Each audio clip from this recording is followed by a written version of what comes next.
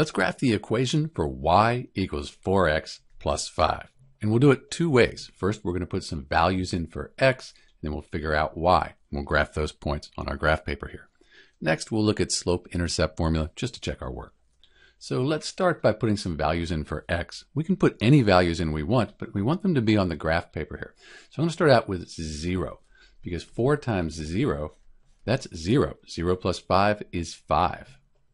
I think I'll next put -1 in for x. -1. 4 times -1 is -4 plus 5.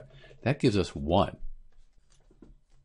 And how about we put -2 in for x? Because if we have a -2, 4 times -2 is -8 plus 5. That gives us a -3.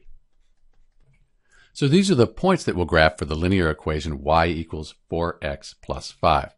We start with x is 0, y is 5. So x is 0, y, that's 5.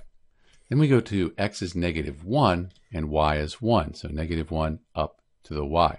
And you could stop here, just put a line through this, and that would give you the graph for y equals 4x plus 5. But if you made a mistake, you wouldn't know it. I like to use 3 points. So let's use this -2 for x, -3 for y. And I can see they're all lined up. Let's put a line through that. Then we can put arrows to show it goes to infinity. And this is the graph for y equals 4x plus 5.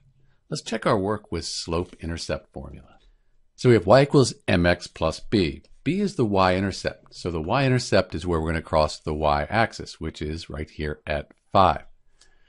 And then we look at m. Why don't we consider this 4 over 1? So we have rise over run. 4 over 1 is the same as 4, so we really didn't change anything. But now we can go to that y-intercept, go up 4, 1, 2, 3, 4, and over 1. And you can see that would be on our graph. Since we're out of graph paper, let's do the opposite. Let's go down 4, 1, 2, 3, 4, and over 1 to the left. And we could keep doing that, and all of these points, they would be on our graph. This is Dr. B with the graph for the linear equation y equals 4x plus 5. Thanks for watching.